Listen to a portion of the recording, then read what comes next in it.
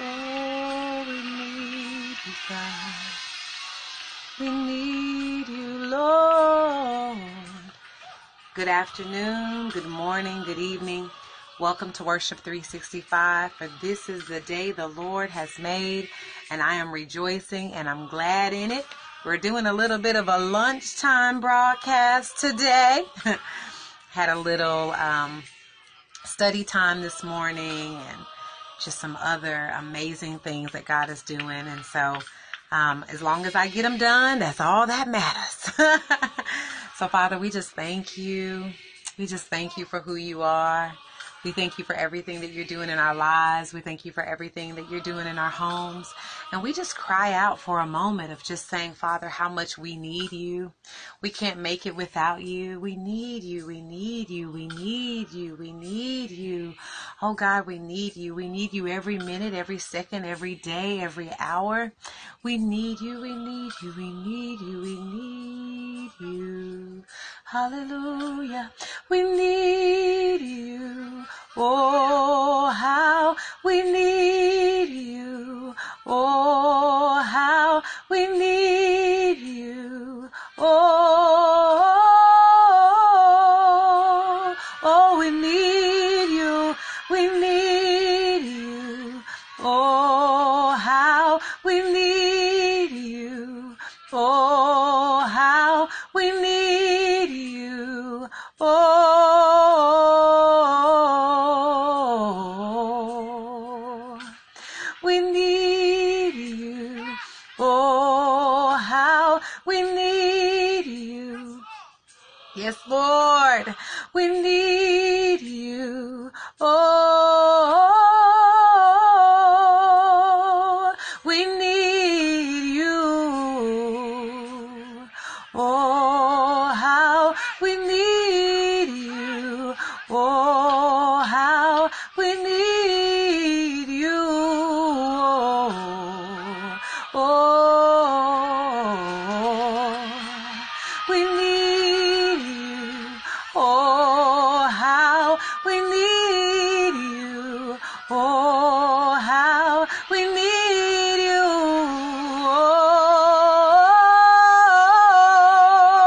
Oh, we need you. We need you.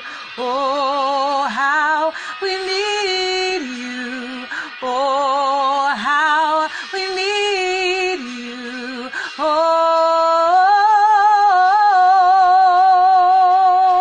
Oh, we need you. Oh, how we need you. Oh, how we need you. Oh, we need you, God. We need you, God. Every second, every minute, every hour of the day, we need thee. Oh,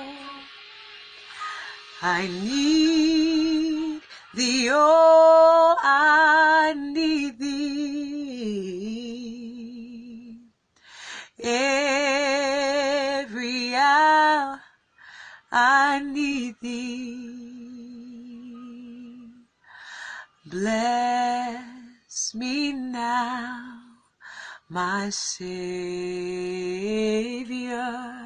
I come to thee.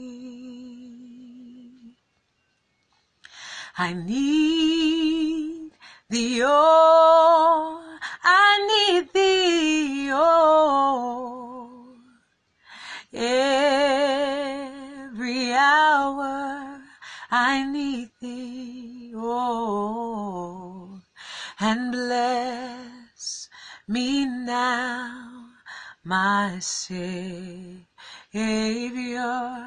I come to thee. Hallelujah. Yes, Lord, indeed we need you.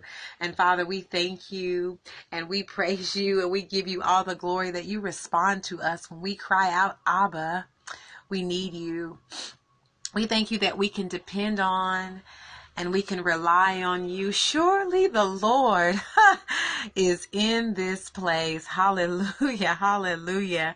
And so today is day 339. We are finishing strong. I can just even feel every day the strength of the Lord rising up even within my inner man. Every day I feel stronger than I've ever been. I am experiencing his goodness and his presence and his overwhelming joy and peace and patience, even through crazy situations that like to just pop up every day from time to time, just to test us to see how well we're growing. That's the way I look at it. It's always a test. But just to see the fruit that has been produced as a result of worshiping him in spirit and in truth every single day of my life, literally being intentional and setting aside time to spend with Abba, not just even in doing the broadcast, but literally just setting aside time to spend with him in his word and just talking to him. He is my best friend. He is my dad, and it's just like we sit here and have conversations about everything. It's like, okay, so let me just talk about yesterday, such. I mean, literally, those are the kind of conversations I have with Abba. I'm just having a conversation as if he is sitting right in the room with me. And he responds, with his love or his peace, or he'll lead me to his word and I'll study something amazing and he'll begin to bring revelation, word of knowledge, word of wisdom, or one of my, ministry covenant sisters will send me a text that has a prophetic word in it or something that they saw, and God will answer the questions that I had, just from that morning through that word. And I'm just seeing him show up in such amazing ways every single day, guys, as a result of my undistracted devotion to him, as a result of me putting him first in everything I do, not just in words, not just in lip service, just in what I'm saying, but actually in what I'm doing. One of the most beautiful things that God gave me early on in the broadcast, I love marketing. Marketing is one of my professional backgrounds, PR, marketing, and branding and strategy. And I love doing that. That's what I do professionally. But one of the most amazing things that he spoke to me in my intimate time with him is worship is not just a slow song. It's my lifestyle. And I remember when my spiritual mother first said that worship is not just a slow song. And I was just like, oh, okay, it's not a slow song, and then as time goes on and you develop this level of intimacy with the Father, you realize that it really isn't just a slow song. Sometimes slow songs help bring us into that place of alignment with him, but it's not just about a song. It's a posture of our heart. It's the condition of our heart. It's a lifestyle. It's a daily lifestyle, and we're being transformed into the image of Jesus Christ every single day through our dependence and our reliance on him and him alone. And so as a part of my study, which is why I'm doing the broadcast so late, because God had me, eating. I was eating the scroll. I'm telling you, I get in this book, y'all, and it's hard for me to stop studying. I literally get sleepy. I just keep reading until I get sleepy, and then I'll doze off for a minute, maybe 30 minutes, and God will give me a dream, and then I'll wake up and just start studying again, because the word of God is so rich, and it's nothing like opening the word of God and God beginning to give you revelation and understanding of what the word says. I remember years ago when I was younger, when I got my very first life application Bible. I think I was maybe about 16 or 17 when I went to live with my grandmother. The Lord had her to buy me a life application Bible, and I devoured that Bible. As a matter of fact, I don't even know where it is. I think it fell apart. It was literally in pieces the last time I saw it, because I studied the word so much. But even in my teenage years, from studying the word of God, even though the word was in me, and my grandmother would always tell me that the word was in me, and I used to go, what does that mean? That meant that whenever I needed it, when I found myself in a crisis, or a situation or a circumstance, that the word would actually come up, because the word of God is living, active, and powerful, and it literally rises up in us when we need it the most. But I remember her saying that to me even when I was a teenager. But although the word of God was in me, there were still things that I didn't fully comprehend or understand. And although the life application really helps us to understand how to apply the word of God to our personal lives, there were still things I really didn't understand. And when I was younger, in my teens and my 20s, I studied the Proverbs and I studied the New Testament. But now in my 40s, actually, I think I started studying it maybe when I turned 38. And now more than ever, now that I'm 40, I'm studying the Old Testament. And I know a lot of people, have opinions about the Old Testament being the law, and we're not under the old law, and we're in the new covenant because of Jesus and all that stuff, right? And that's not what I'm here to even debate. That I don't get into that kind of stuff. But what I can share with you is that there is so much revelation and so much strategy that comes from Old Testament prophets. Man, I mean, it just seems like all this year, everything that God takes me to is in the Old Testament. I mean, from Genesis to Exodus to Leviticus to Deuteronomy to Numbers. I'm just like, what? I mean, and now First and Second Chronicles, I'm listening to the Second Kings. I mean, it's just all of these things that he's been taking me to, not because he's wanting me to take on the law, right?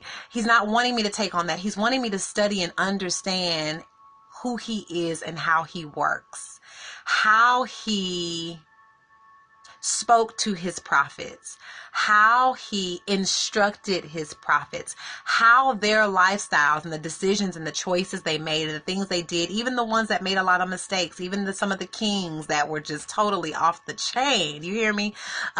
Just some of the things that they did that God wasn't pleased with, and just really learning about the attributes of God. I learned so much about the attributes of who God is through studying Old Testament prophets. And so this morning, one of my covenant sisters sent me a link, and I'm the kind of person, if someone sends me something that someone else wrote, I'll read it. But it's like when I start reading it, God will highlight a specific thing, and then I'll stop reading it and I'll go to the Bible and I'll start to study the text for myself.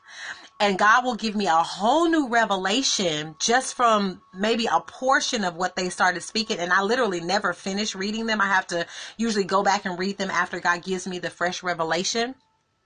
So I was reading something this morning, and God highlighted the scripture in Second Chronicles, and I started to read that, but then I was like, I don't understand. The Lord said you need to go back a couple of chapters. So I went back a couple of chapters and I started reading, and then God gave me a brand new revelation of something totally different.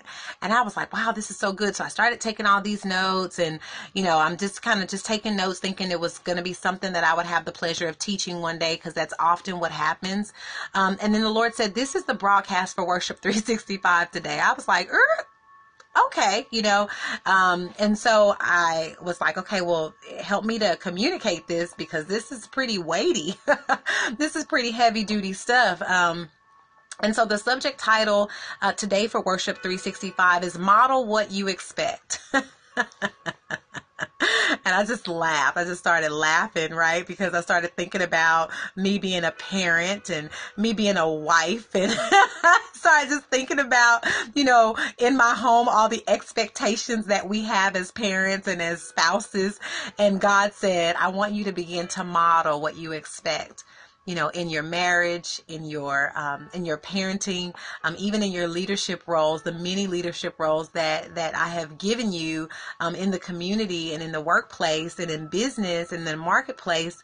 I want you to begin to model what you expect. And I said, well, I will do that if you teach me, because many of us don't know how to model something that we expect. We just have only been given expectations with no modeling. Now that'll preach. People have these unrealistic expectations of you. but you've never been shown how to do those things or how to be those things. And so when God said that to me, I said, if you teach me, I will model what I expect. And so he took me to 2 Chronicles 29. And 2 Chronicles 29 is all about Hezekiah. Hezekiah is another amazing man of God in the Bible. And I learned some things about Hezekiah that I did not know, and how it even relates to Worship 365. So I was like, thank you, Abba. I love you so much. And so, let me see if he wants me to read it. Let's see, do you want me to read it? I'm going to read it. I'm just going to read verses 1 through 11. So just bear with me really quick. I just want to give you the text, and then I will give you my notes from the summation that God shared with me. And so Hezekiah chapter 29, verses 1 through 11, and it reads, Hezekiah became king when he was 25 years old, and he reigned 29 years in Jerusalem. His mother's name was Abijah. I'm not really good at Hebrew names. Lord's going to have to help me with that. The daughter of Zechariah. And he did what was right in the sight of the Lord, according to all that his father David had done. In the first year of his reign, in the first month, he opened the doors of the house of the Lord and repaired them. Then he brought in the priests and the Levites and gathered them in the east square and said to them, Hear me, Levites, now sanctify yourselves, sanctify the house of the Lord of your fathers, and carry out the rubbish from the holy place. For our fathers have trespassed and done evil in the eyes of the Lord our God. They have forsaken him. They have turned their faces away from the dwelling place of the Lord and turned their backs on him. They have also shut up the doors of the vestibule and put out the lamps and have not burned incense or offered burnt offerings in the holy place to the God of Israel. Therefore, the wrath of the Lord fell upon Judah and Jerusalem, and he has given them up to trouble, to desolation, and to jeering, as you see with your eyes. For indeed, because of this, our fathers have fallen by the sword, and our sons and daughters and our wives are in captivity.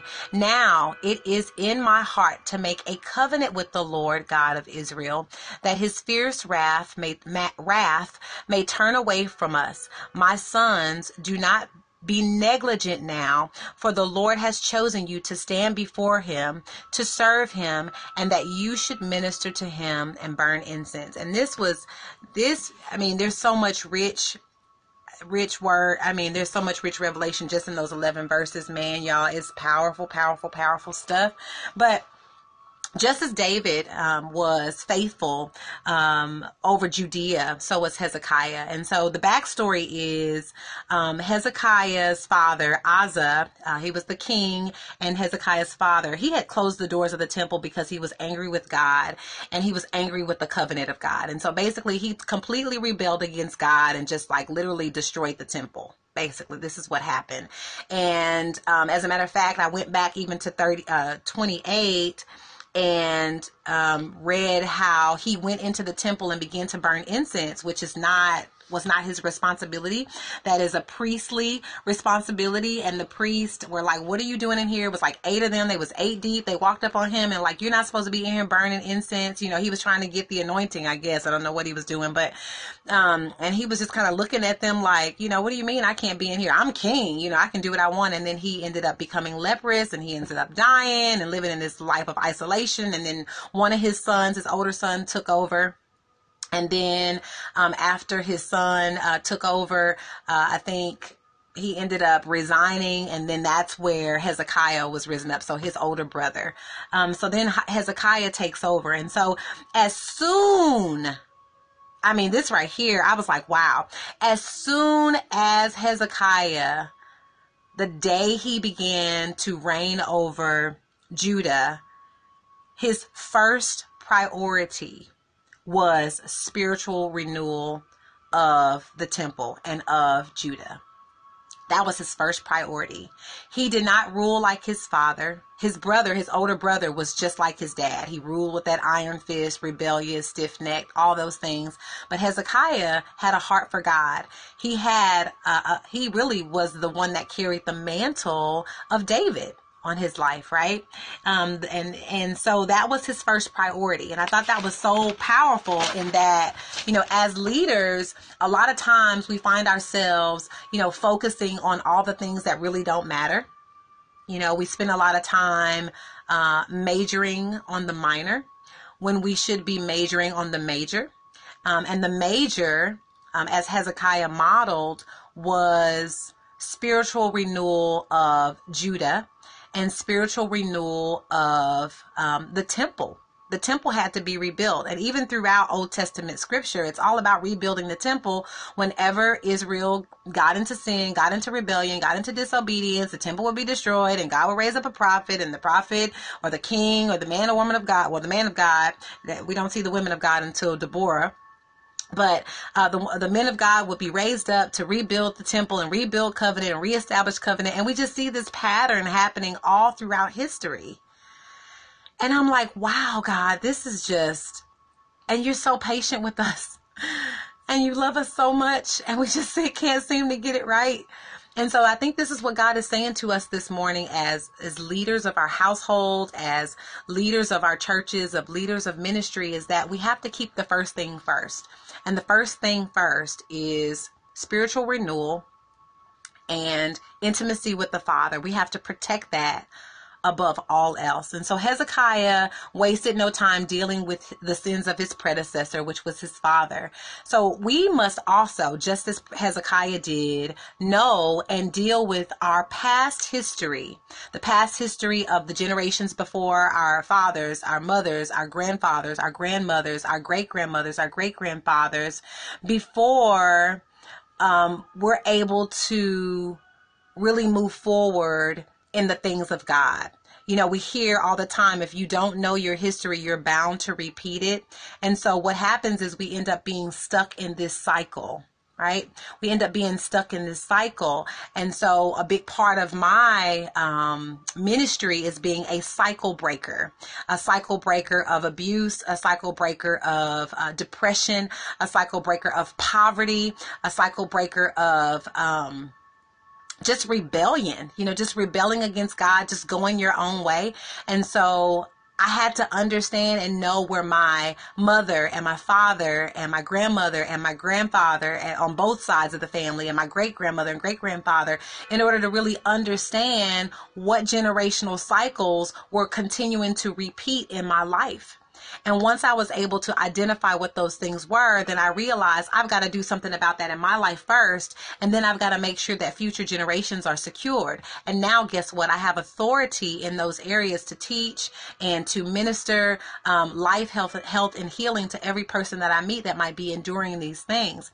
And so that's what we're called to do in our households. We're called to establish a standard for living in our household. Hold on, I think my phone's about to die. We're called to establish a standard for living in our households, and many times we're not focusing, and we're not getting along with God to really understand that that's what we have to do first. We're focusing, again, we're majoring on the minor when we should be majoring on the major, and the major is always spiritual renewal and reconciliation of the body of Christ. And addiction. And I think when I was talking about being a cycle breaker, I left off addiction. So addiction, depression, poverty, abuse, and a rebellion. Those were just generational cycles that a lot of that I saw even back with the children of Israel. So it's not new to our generation. This is stuff that has been going on since Egypt. You know what I mean? It's just crazy. And so as we skip down to verses 8 and 9, the part that reads, let's see, 8 and 9.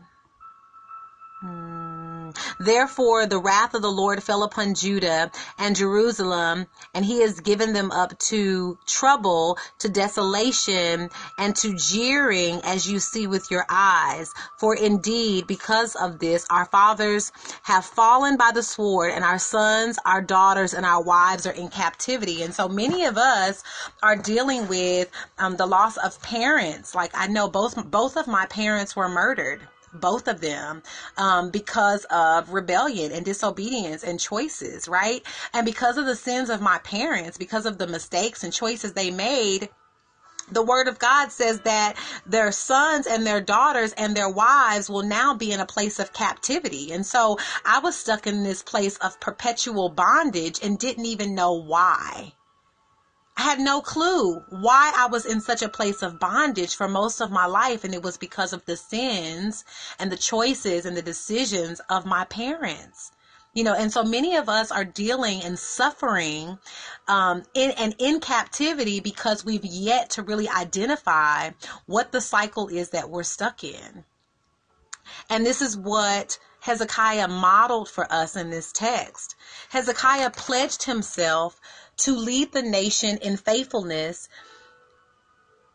under the terms of the original David covenant. I think they call it the Davidic covenant. I think that's how it's pronounced. The Davidic covenant is what Hezekiah made an agreement to. He made a vow to God that, hey, I'm going to pledge myself and I'm going to pledge, my leadership to the Davidic covenant. And I'm going to do this thing just as you've instructed, God, because, I noticed where the success was. I saw where the success was, and the success was not in what I saw in the generation before me. The success was not my brother and them. My success, the success that I want to operate in came from the Davidic covenant. And so that's what Hezekiah did. He pledged his life to the nation and to his leadership to the Davidic covenant. And this covenant ensured not only his authority. Now that is the word we need. We need authority to operate in this earth today, but also the people. The people were blessed and were able to operate under God's authority because of the leadership that was established. So immediately, of course, I think about the household. If the household is established in the right way and the household is in alignment and in covenant and in agreement with God, then everything will flow, right? Everything will flow, and then we'll begin to operate in authority. And then I started thinking about the church. I was like, that's what's wrong with the church. That's why there's no power and authority and no manifestations of God's power in the church, because we're not living according to what God has established. Everybody is doing things according to man, according to culture. And God is like, what did I say? How should these temples be really ran? And so I was like, wow, God, it was just really eye-opening for me. And so then we see, as we jump down to verses 15, I'm not going to read them, but I'm definitely going to give you these verses. We jump down to verses 15 through 19, and actually it goes, 15 through 19, which is a portion of the completion of chapter 29. We see the reconstruction of the temple was done from the inside out. And it was done in 16 days. The priests and the Levites were chosen by Hezekiah to rebuild the temple, and they did it in 16 days. And they did it from the inside out. So they went from the most holy place, the inner court, and then they continued until it reached the outer courtyard. And that was accomplished in 16 days. And then it goes on to talk about after those 16 days, there was great celebration because of what God had done. So are you ready to really get into a place where you can live every day in celebration? God is asking you today, are you willing to commit yourself to Him? Are you willing to really establish a solid covenant with Him and allow Him to operate in you and through you the way He wants you to operate? Are you really willing to exchange your will for His will? I'm just saying, there is coming a time in our lives where we have to get sick and tired of being sick and tired of seeing our families in ruin, seeing our finances in ruin, seeing our businesses in ruin, our ministries, our communities. There just comes a time where you're just like, enough is enough already. Father, what must we do? We're the answer. The kingdom of God is within us. But having that knowledge that the kingdom of God is within us and really operating in that level of authority are two different things.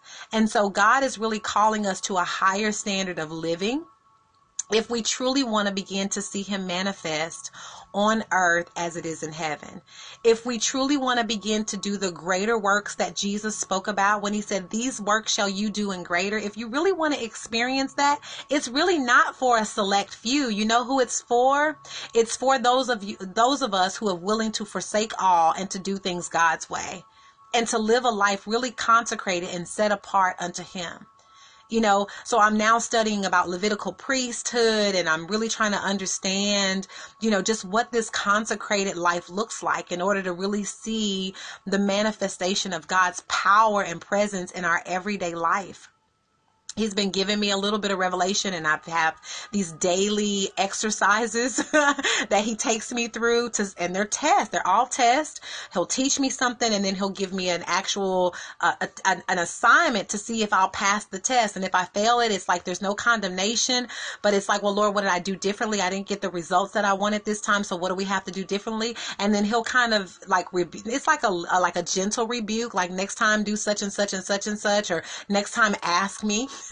You know, or you didn't ask me, you know, he'll just say little things like that. Next time, make sure you do XYZ first or whatever.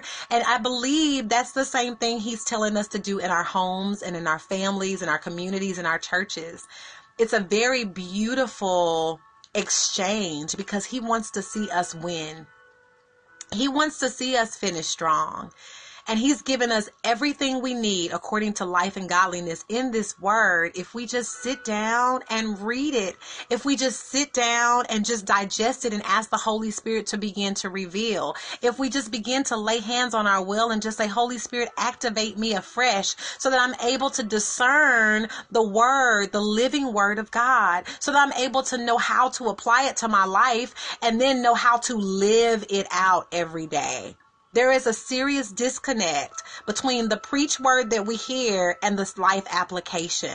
And I'm here to tell you that over the last what's this day? I can never keep up with these days. Over the last 39 days, I have seen so much transformation in my personal life in terms of just not understanding the word and hearing the word, but literally living the word, allowing the word of God to become living, powerful, and active in my life, so that I walk in the place that I need to walk in every single day, so that I'm effective, so that I'm not bound by depression or addiction or sickness or fear or any of the stuff that keeps us bound. All of that stuff is a result of disobedience and sin nature. All of it. You know, the exchange is a fruitful life. The fruit of the Spirit. The Bible says that if you walk in the Spirit, you will not fulfill the lust of the flesh. And the word of God is not a lie. So either we're wrong or the word of God is wrong. And you know what? The word of God is not wrong. And so I've put the word of God to the test. I've put the word of God to the test for 339 days. I've put worship to the test for 339 days. I've put intimacy with the Father to the test for 339 days. And you know what it equals? Results, baby. It equals results. And I'm telling you, if you will just continue to dial in, dig in, get connected, talk to Abba, develop intimacy with him like never before, he will totally transform your life. And eventually you will begin to see the outpouring of that fruit in the lives of other people. I believe it. I know it. I feel it. And I'm so excited that many of you have taken this journey with me. And I just look forward to 2019. I don't know how Worship 365 is going to look for 2019. I know we're still going to do it, but I don't know how it's going to look. And so I just encourage you to stay connected. Continue to invite, continue to share, continue to watch the replays. Go back. I told you, if you haven't seen any of these broadcasts from day one, go to my Twitter at Chai Like the Tea. And you can go all the way back to day one. Day one, January 1st, 2018 was day one. And there's been physical transformation. There's been healing in my body. There's been mental and emotional transformation. There's been financial increase. There's been just this harvest, this abundance as a result of me just choosing to really put him first in every area of my life. Through his word, studying his word, worshiping him in spirit and in truth. And I'm telling you, he is no respecter of person. If he did it for me, he will surely do it for you. And so I love you guys with the love of the Lord. I want to see everybody win. I want to see you win. I do. Because the more of us that are winning, the more we will begin to see the kingdom of God on earth as it is in heaven. And the more we can begin to take these mountains, these 7 mountains for the kingdom of God. And so I love you guys so much. I thank you. Sorry, it was a little longer broadcast than normal, but I just really had this stirring in my belly there. The Lord was like, go, go, go, go, go, go, go. I was like, yes, and so hopefully it blessed you today. Again, please be sure to invite. Please be sure to share it. And Lord willing, I'll see you right back here tomorrow with some Rhema. I love you guys with the love of the Lord. Thank you. Many blessings to you. I try not to read the messages when I'm teaching because I get a little distracted and I get to talking to y'all and then I'll never get through the message. But thank you guys for watching. Thank you for tuning in. Continue to invite, continue to share. And I love you with the love of the Lord. And Lord willing, I'll see you right back here tomorrow for Worship 365. Have a blessed day. Bye-bye.